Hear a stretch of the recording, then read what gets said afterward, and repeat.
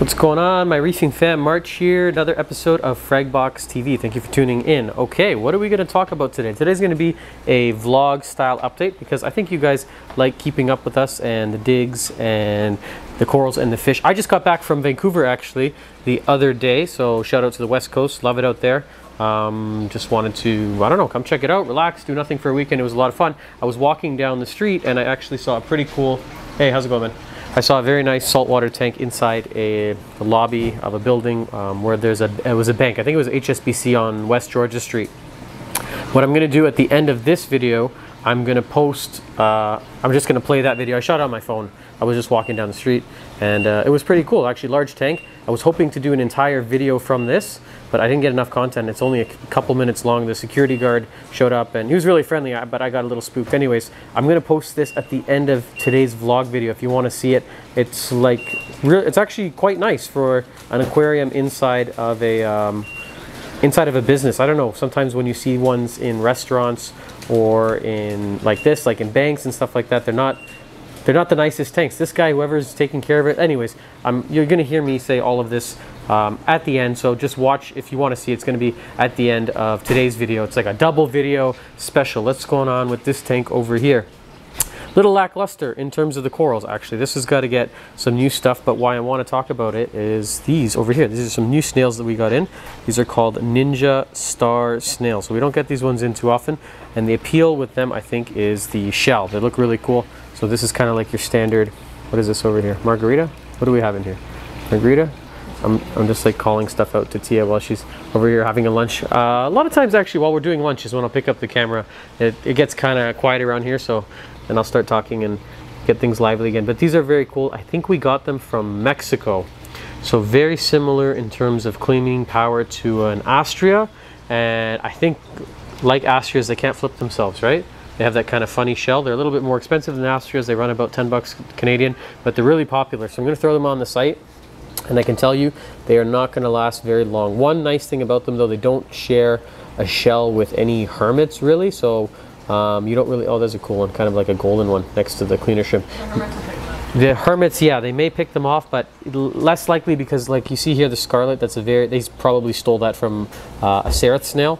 So you have a better shot of not having them get eaten by mean hermits in the tank. I want to do a shout out to someone who made a comment actually, Stuart Green. If you're one of our, I don't know if you're a regular viewer, but we do go through the comments, and you made a comment on one of our last videos and I went ahead and took your suggestion, so I just wanted to give you a thumbs up and a thank you for that. Okay, so this was the video here. It was called Avoiding Failures in the Saltwater Hobby, and Mr. Stewart made a very, very, very nice suggestion. Said having a walkthrough, great idea, but he called me out on this. Having that pipe that wasn't glued, it should be tied to something, stop it from moving. There's a possibility that it could get knocked, creating weak joints. Everything, if you go back and read the comment, everything he said was absolutely true, and I didn't see it.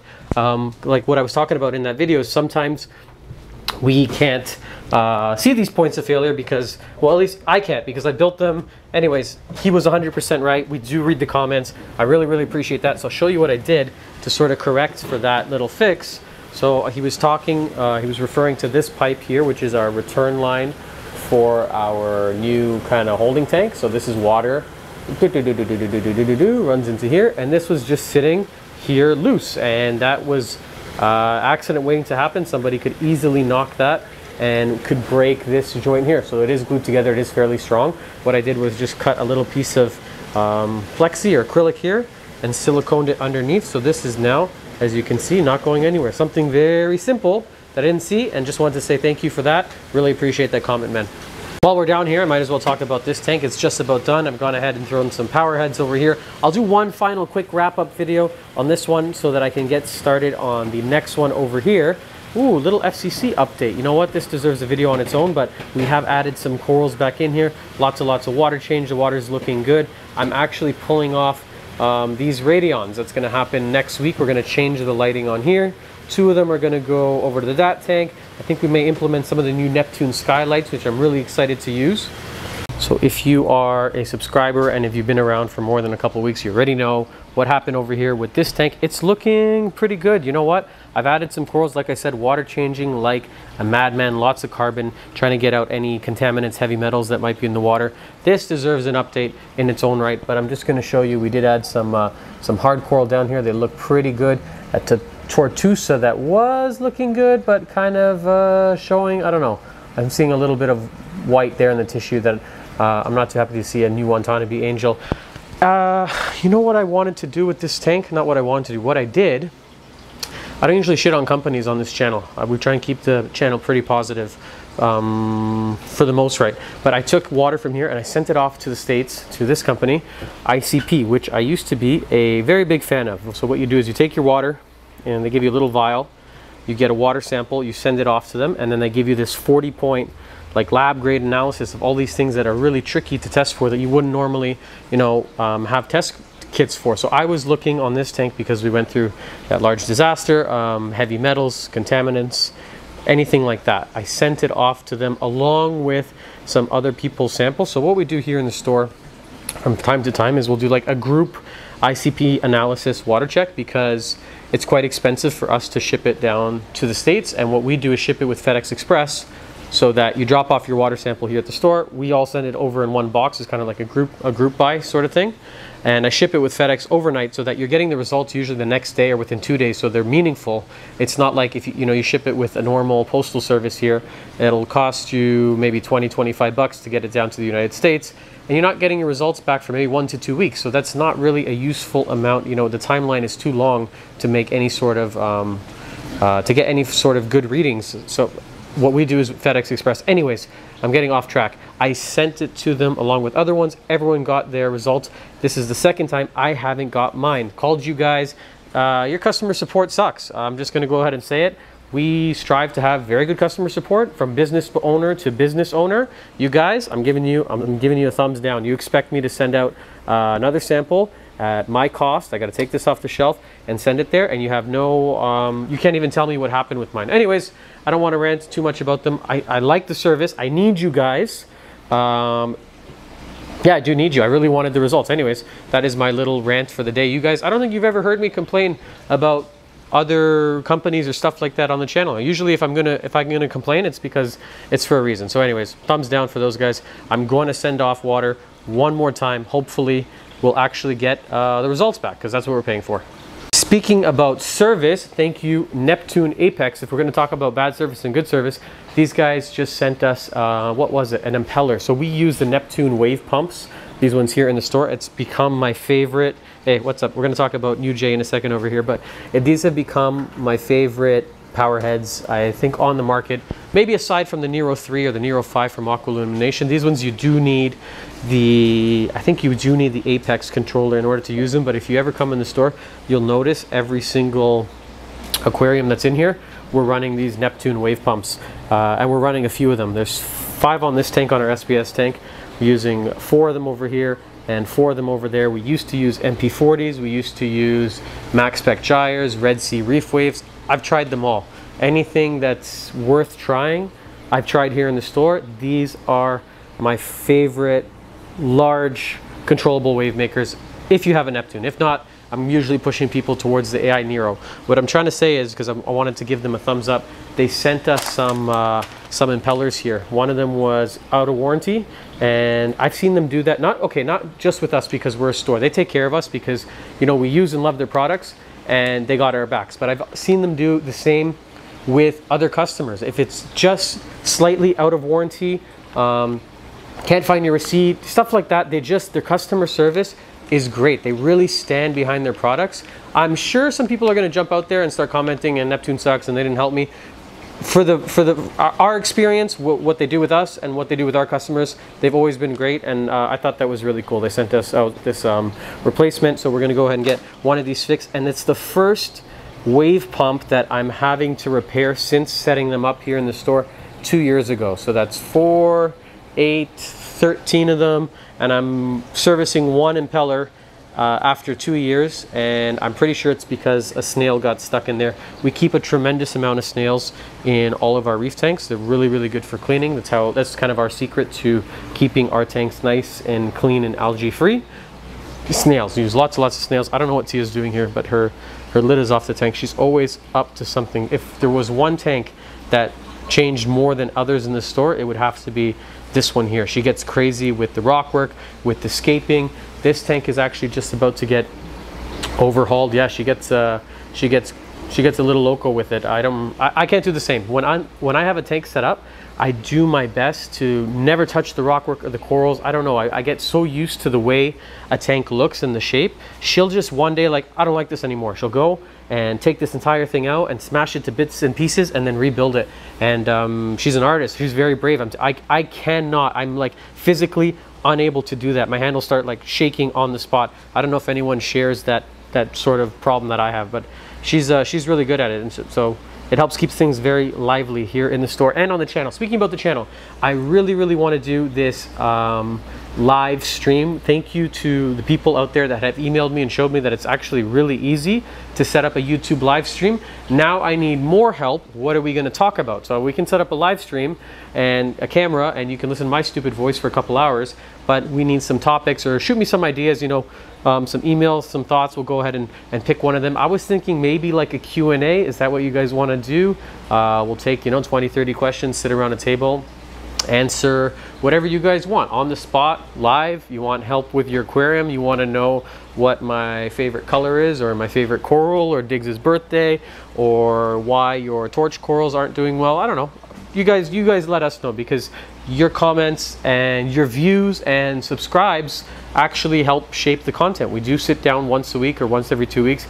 We go through the channel and be like, oh wow, that video did really great. Let's do more like this. This one got more thumbs up. This one got thumbs down. This one got comments, more engagement. All of it actually really matters to us, and it's not for nothing. We are paying attention to it. We have, oh, another new exciting project coming in.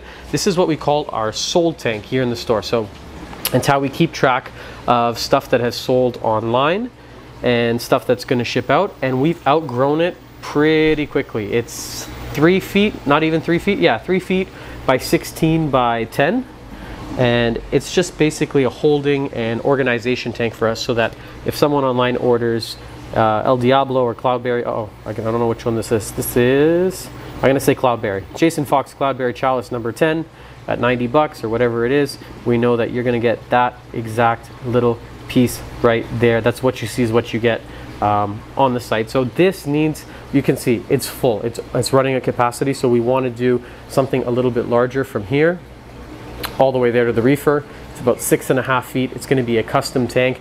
I don't think it's worth doing a sort of YouTube build series unless you guys really want to see it.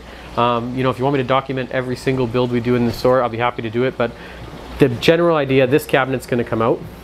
I'm going to do a new sort of custom 2x4 cabinet, and then I want to get shelving. So as a store owner, every little square inch, especially when you have a store that's this small, makes a difference. So I didn't realize that when I set up these cabinets. I would rather have area for products. So you can see what we did here on these tanks underneath is really important for us. Imagine if we didn't have the space to fit all of the salt heavy stuff, rock, sand, RODI stuff. I literally would not physically have the room anywhere in the store to put this stuff on the walls. We're pretty much packed. We're getting down to the nitty gritty in here. This, you know, a couple spaces we could be a little bit smarter here and there, but we're going up towards the ceiling. So that's going to turn into more shelving space. New tank that's going to get plumbed into its own system, and then I'm basically more or less just stuck on lights. I think I'm going to do a combination of Radeon T5, maybe a hybrid, because we're using Radeons throughout the store. We're using Hydras. We're not using Kessel, but I think they're going to make a comeback. We're using some cheaper lighting options. We don't have anywhere in the store where we show off the Aquatic Life hybrid fixture that we carry here, and we also use T5. We use Reef Brights. I'd like to have all the different options on display so that when somebody comes in, we can not only talk to you about different lighting options, because that's one of the biggest purchases you're going to make in this hobby. If you haven't already made it and you aren't already crying and your wallet hasn't recovered, maybe you're watching these videos thinking to get in the hobby and you haven't pulled the trigger yet, The lights are usually going to be the most expensive investment after the aquarium itself.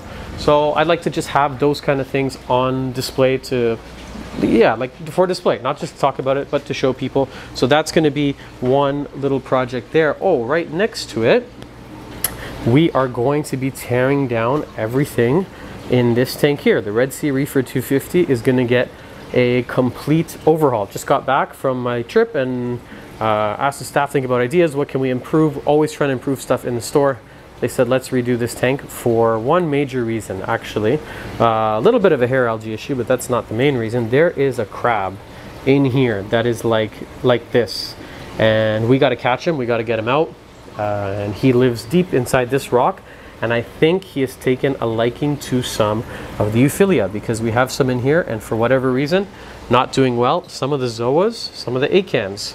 So water parameters bang on. And if we take these out of here, move them to another system. Sorry, I'm always burping. I don't know why I'm burping on these videos, but if we take them out, they do well. We put them back in within 1 or 2 nights. They're back to not looking so good. We think that it's this crab. We've seen the claw come out a couple times, and I don't see any way that we can catch him without taking the tank down. It was getting kind of packed and full, and YouTube has spoken, and I know you guys are not crazy about my rock work. I think I'm just gonna give the torch to Tia, the manager here at the store. She does a better job than I do. I know when to concede. She is the scaping master. There's no arguing that point. I tried to argue it in those, those videos we did, like Rock Wars. Tia always won by a landslide. So I think we're gonna take out all the coral. If there's anything in here, you're local, you want some of the, I was just, I was talking about, wow, you have good hearing. Where were you? Downstairs? Yeah. How did you hear that? I was just shitting all over your rocking skills. No. I was telling them how you are the rock master, and I'm going to give you the torch of the reefer. It's yours. Yeah, to scape it. What? With approval. with team approval. I think you should come up with the idea, and I will execute the idea. Something that isn't 2 islands. I'm boring. Yeah. It's always the same. This is what we call 2 islands. March 2 islands. You can see even my influence has invaded when it's not my tank. 2 islands. Look at this. What do you see? Huh, 2 islands.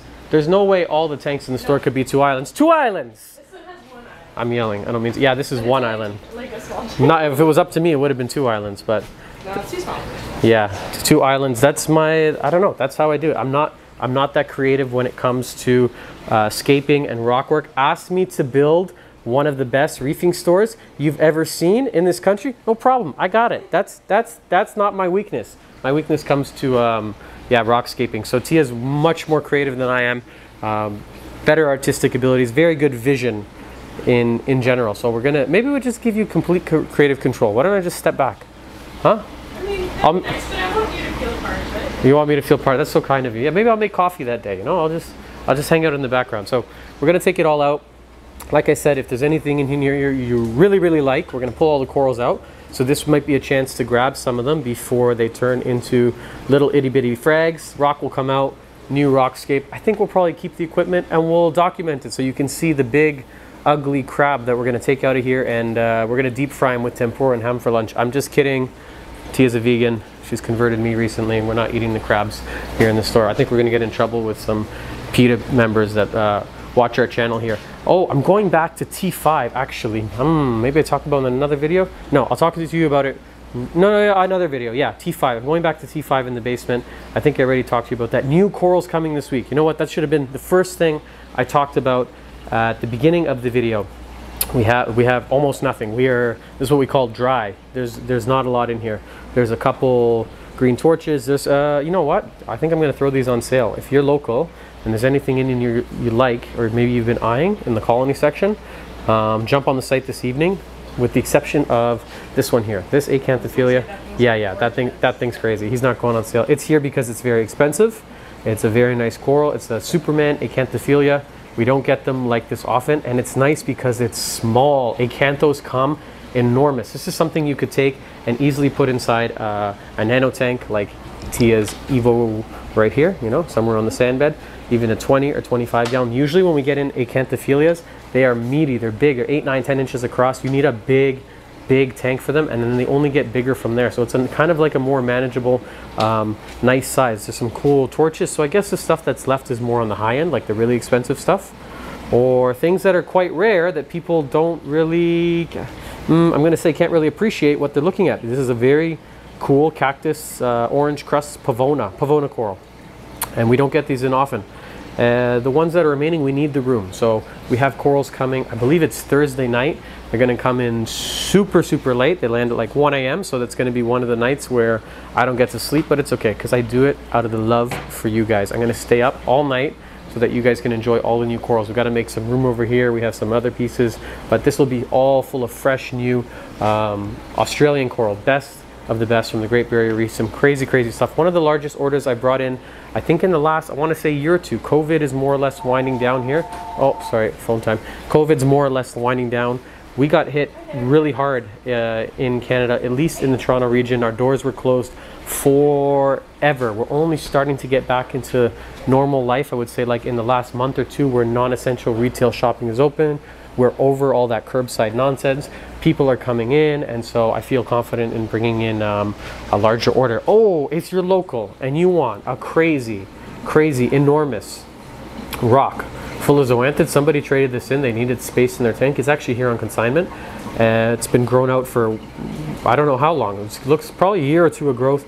Very healthy, colorful, pest-free, maybe 15-pound rock. If you got a big tank and you're just looking to fill it in with a nice, solid chunk of zoas, come check this thing out. Email us for the price. I can't remember off the top of my head. I think it's like $300-400 bucks. It's here on consignment. It's got to sell in like the next week or two, or it's going back to its home. But it's a very, very nice piece. Let me zoom out. Maybe you can see really how large it is. It's pretty cool. It's got, I think they're Pineapple Express. I'm the Zoa man. I should know. These are Pineapple Express rainbow incinerators mixed in with some like green Hawaiian Galaxy, Utter Chaos over here, Sunny D. These go by a couple different names. Pulpy Orange, we call them Draculas. These kind of look like pinwheels, but not quite. A little bit nicer, actually. What else can I tell you for this vlog update? We want to do a customer appreciation event one of these evenings. So something we used to do before COVID, we had lots of events here at the store. So the store closes 7-8 o'clock. And then we would open up for, you know, whoever wanted to come, 15-20 people, order a couple pizzas, sometimes get a case of beer, a couple bottles of wine, hang out. It was a fun way to meet other reefers in the hobby and just to socialize and gather. And now that we're allowed a few more bodies in the store, we're going to get back into doing that kind of stuff. If you're interested, you're here in the Toronto region and you want to come to one of these things, shoot us an email. We'll start gauging interest again. I'm not sure how the public's feeling about meeting in close quarters.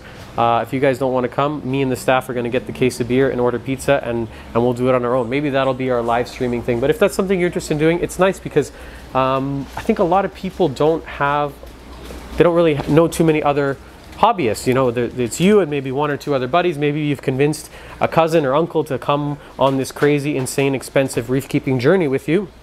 So it's just a fun way to kind of connect with like-minded other individuals. We usually do a couple giveaways. We'll do like a fragging thing, and we'll have a theme for the night. It's a couple hours after the store closes. It's fun. We want to get that going again. Speaking about hours, we're getting into the busy season. We're getting coming up to Christmas. Our season here really is the winter, the cold months. In Canada, it gets frigid. It's beautiful outside right now. You can walk outside with shorts, no problem. It gets very, very cold. You ain't walking outside with shorts, I can tell you that much. But it gets really, really busy. So people move back indoors, and the hobby comes to life again. It's crazy. We do 3-4 times the volume in walk-ins and traffic and sales in the winter months here in Canada than we do in the summer. Summertime's a ghost town. So because of that, we're going to revert back to our pre-COVID wintertime hours. So that'll be an hour earlier on weekdays. So instead of 12, we're open at 11, and then instead of closing at 7, we'll be closed at 8. So you got an extra hour before and after our normal times to get in here, come say hi, shop, hang out, do all those regular fun Fragbox corals things. I know a lot of you are not here in the Toronto area, and so unfortunately, what is she doing? She's always doing, Tia, she's always up to something. You blink and then that's it. It's just, she's crazy with this tank. but it's going to give you more time. We just want people to feel, I think, less pressured and less rush. You know, 7's a little soon. We don't want you to feel like you finish work and you got to run to the store to grab whatever it is you need. So watch out for those changes. I guess just check Google or check our website. We're just going to go through them this week. I wanted to introduce you to our newest staff member, Jonathan, Jay. We've been calling him Jay. That's his nickname. So if you come in the store, make him feel welcome. Say hi, Jay. Oh, where is he? I thought you were Jay. No. Anyways, we'll introduce him in the next video. He's downstairs doing his job, cleaning the skimmers. He's very good so far. Very good mesh with the team. So that's what we look for here at Fragbox. If you're ever interested in working with us, drop off a resume, because when we are looking to hire, we do go through our resume list first of people who have dropped it off or interested in working here. And number one thing we really look for is like attitude. You got to mesh with us because we're a small store. There are 5 of us here. When you come on board, you're not just coming to work to frag and ship boxes. You're literally joining like our little Fragbox familia, the inside, our fam. We're here and we're in close quarters in a small store. So yeah, so far so good. We'll introduce him in one of the next videos. I think that's it for today's vlog update. I think I talked enough. I think I've asked you guys enough questions. I think there's enough content and enough to keep you busy until the next video, which will come out tomorrow, because we do a video a day. Isn't that crazy? Who's doing that? Huh? Only me. Yeah. Oh, yeah. I am crazy. You know what? I'm good kind of crazy though. Only crazy people do a video a day. But thanks for watching. Only crazy people do reef tanks. There you go. So crazy people, crazy reef tank, crazy store owner. Guys, if you like the content, please give me that thumbs up. Subscribe to the channel if you haven't already done that. And we'll wrap this one up. Thank you for watching today's episode of Fragbox TV.